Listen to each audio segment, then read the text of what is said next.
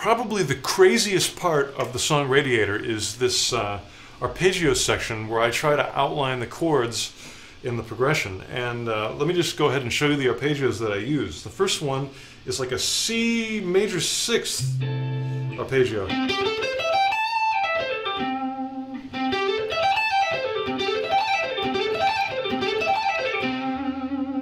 The next one is sort of an E sus.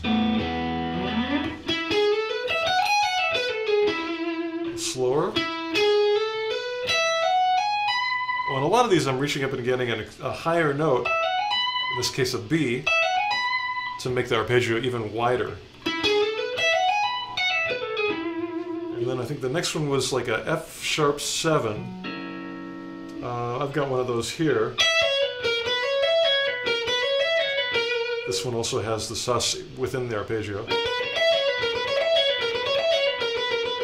And I'm even going to reach up on the high E string and get the notes there too.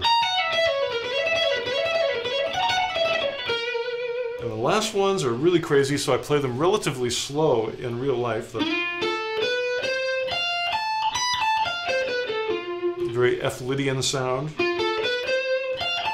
String skipping, there's no B string in there.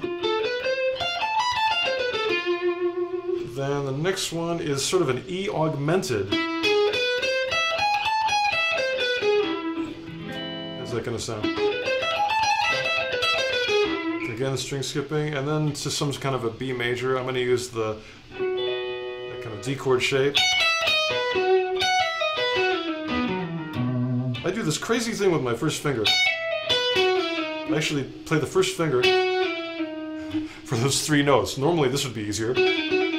But I do it so I can be in position for the end of that.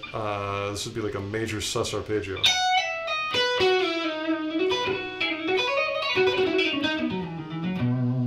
And that's that whole thing.